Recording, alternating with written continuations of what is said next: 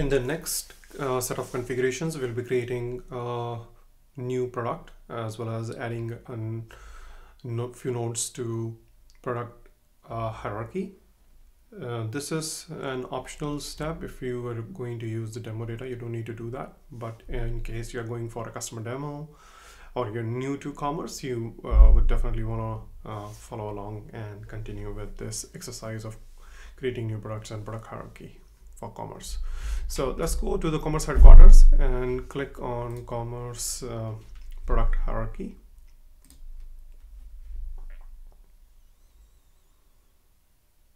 So this is the commerce product hierarchy for the demo data. You're going to click edit category hierarchy. And here at the top level or at the all level, I'm going to create a new category node, and I'm going to call it camping and hiking. Important call out here, please ensure that you are adding friendly names as well, because if you don't, on the e-commerce portal, friendly names are used and you would end up seeing new category everywhere if you forget to add. So please do add friendly names. So, and below camping and hiking, I'm going to create one node below it, and I'm going to call it backpacking packs, and I'm going to add a friendly name.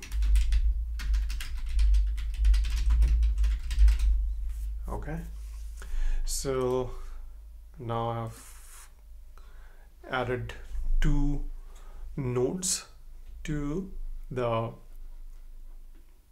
product hierarchy. Now I'm ready to go and create the products.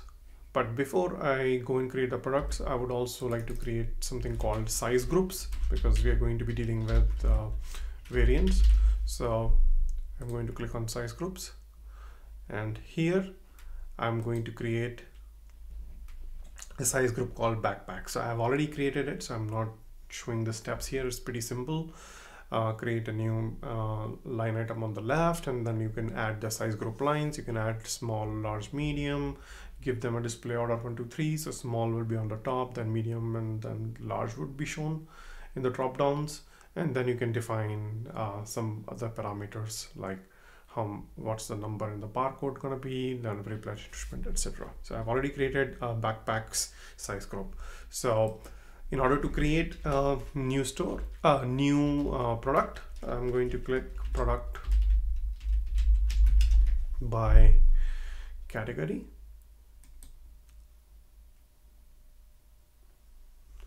And if I click on camping and hiking, I am not seeing any products because we just created this hierarchy node and we have not added any products to it. So we are going to create a new product and add to this hierarchy. So product type should be item, but in the subtype I'm going to create a product master, because I'm going to be using variants. In the retail category, I'm going to be using backpacking packs as the retail category.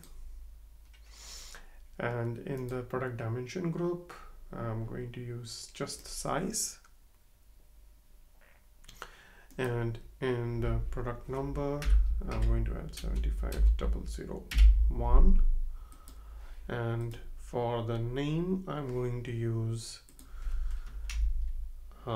ultra light super packer men's backpack. Okay, and I'm going to click OK.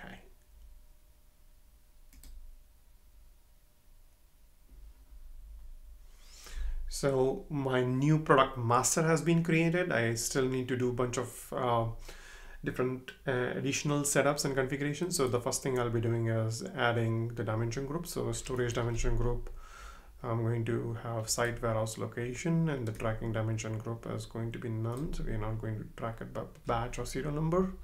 Click OK. In the size group, I'm going to add backpacks. Click save. Now we have added the size group. We should be able to get some variant suggestions now.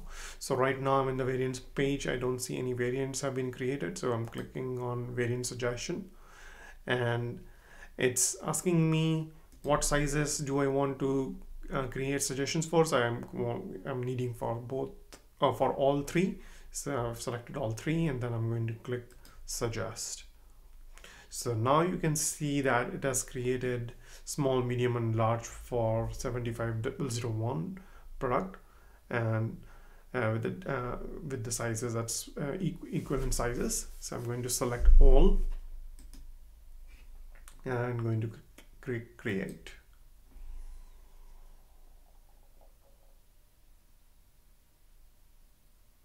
Okay, now as you can see, the variant suggestions have been successfully converted to the variants. Now the next step would be to release the product. So we have so far created a product master. It has not yet been released to the legal entity. So the next activity is to release the product. So it knows which product has not been released. We just created this 75001 product. So I'm going to click next. Am I going to release all the variants? Select all. These are already selected. So click next. And now it is asking me which legal entities or the companies that I want it to be released. So because we are doing all the transactions in USRT, which is Contoso Retail USA company, which is the demo data company. So I'm going to release this product to USRT along with the variant. So it's showing me the details.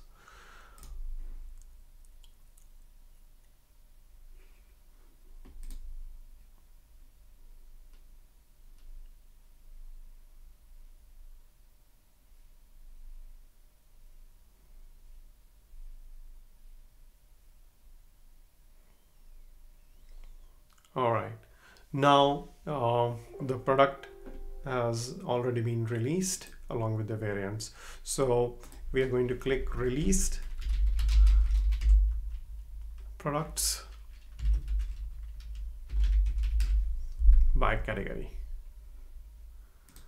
So this is now going to show me the products that are available in USRT. So now if I click camping and hiking, you can see that for release, I'm under release products by category form, and here it's showing me the product that I have just released. Here I just need to add a few additional details in order for the product to be ready for transactions. So I'm going to click edit.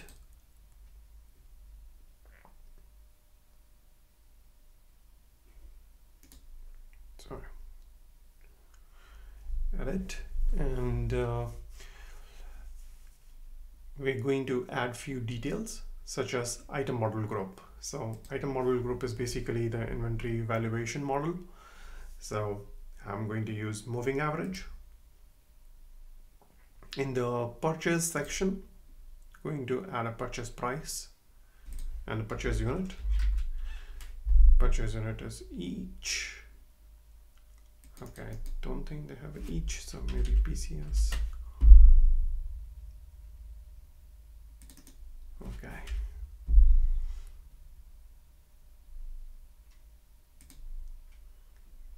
Okay, I need to remove convertible to all. And once I make it all, I should have each in here.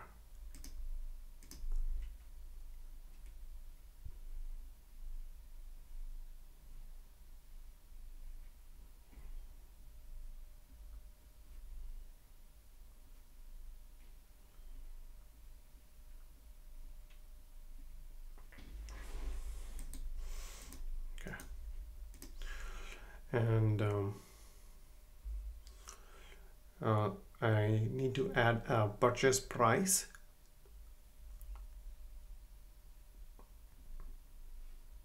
So I'm going to make it 120 for the price of one quantity, and I'm going to do the same thing at the cell.